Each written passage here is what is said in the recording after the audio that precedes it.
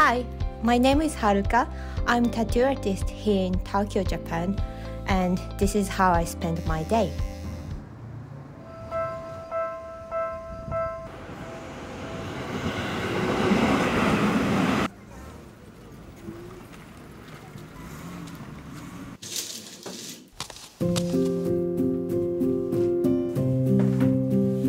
Haruka's day begins with some yoga and meditation. Since her studio is inside her house, she doesn't need to rush to go outside to catch a train or a bus. Mostly, she sets her appointments with her clients from 10 in the morning, and today she told me that there is only one client coming at 11, so she will start setting up her studio around 10:30.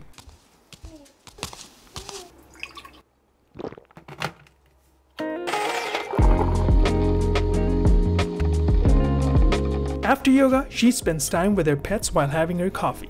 She is a vegan and she loves animals. You might have noticed that she has quite a few tattoos on her body, and many of them are drawn in the memory of the animals she rescued who have passed away. This one on her foot is in the memory of her dog whose name was Boss. I was shocked to know when she told me that most of her tattoos on her legs and feet are drawn by herself. She told me that often tattoo artists practice on themselves before working on clients. Wow, I think that's the definition of passion and dedication.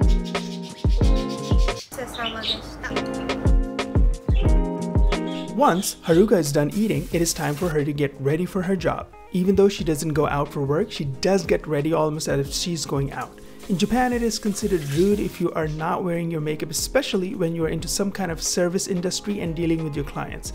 It is a way of showing respect to your customers and that you are ready for the job and not just woke up. I was also told by many of my female Japanese co-workers and friends that Japanese girls never go out without wearing their makeup, which I feel like is kind of changing now.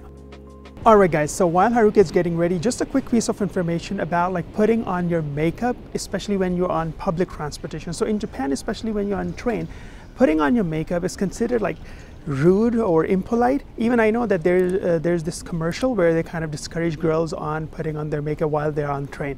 And for me personally, what I've observed while taking trains is there are two groups of people. So one group, they don't care. They don't mind whatever you do because they're just busy in their own world. But then the second group really cares. They literally stare at you until and unless you finish what you're doing.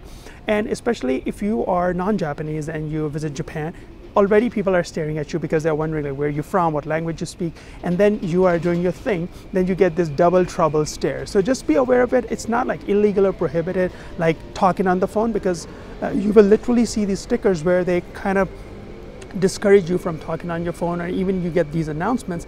But makeup, it's not like said, but it is there. So just be aware of it, and I think now Haruka is ready. Let's go back to her.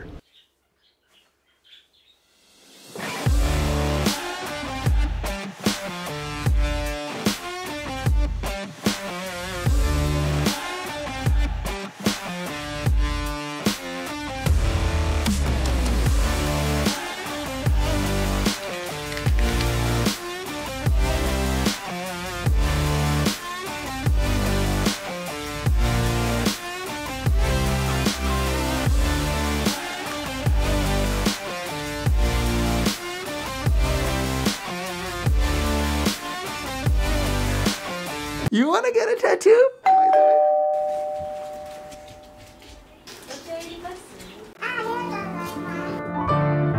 Well, looks like some action is about to begin. Today her client wants to get a whale tattoo right below her shoulder. She told me that it will take around 2 hours to get the job done.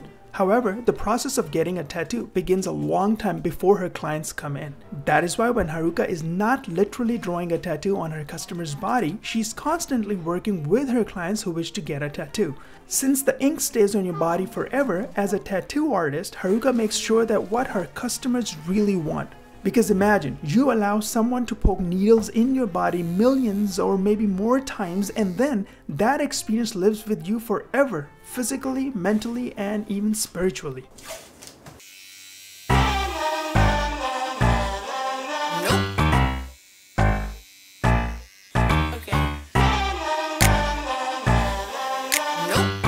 What? Why? I think I like it. If you ever visit Japan, you won't see a lot of people with tattoos because back in the days, if you have one, people presumed that either you were linked to Yakuza organization, prostitution, or someone who has done some prison time.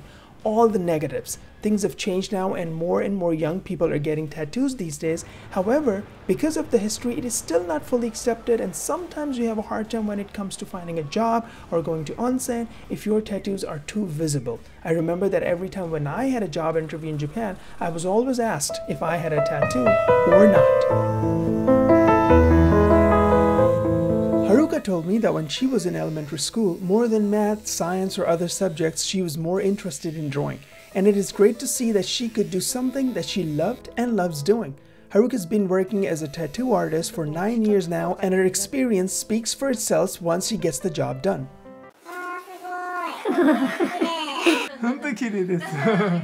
So beautiful. This customer came here today for a cover tattoo, and I could see that she was so satisfied and kept saying that I can't see my old tattoo anymore. Arigato, arigato. Well, 9 years of experience. Otsukaresama desu. How was it? It was fun. Oh, really? What was the longest tattoo that you ever worked on?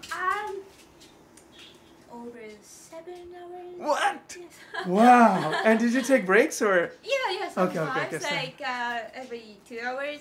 All right.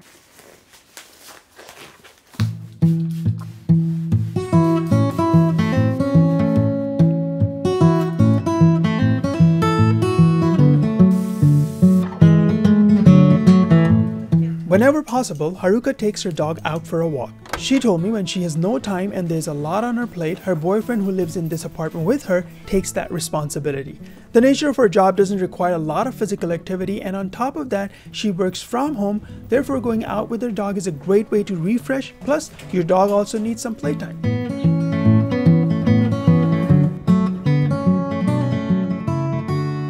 Once Haruka is done feeding her pets and eating her own lunch and completing other chores and errands, she gets back to work. Even though she works from home and has the flexibility to do things at her own pace and time, she still needs to keep up with the schedules and appointments she made with her customers. For example, she told me that she needs to finish this design by the end of the day and share it with her client.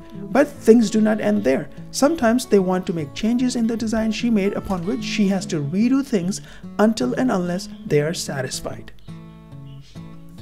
Well guys, that was Haruka's day. Thank you so much for watching this video today, and I wonder if you guys have any special tattoo with a special meaning or a story behind. If it's not too personal, would love to know that in the comment section below. Plus, if you're visiting Japan and looking for a bilingual tattoo artist, I'll put Haruka's Instagram in the description box below for you guys to directly contact her. Also, do not forget to like, share, subscribe, and most importantly, smile. Peace.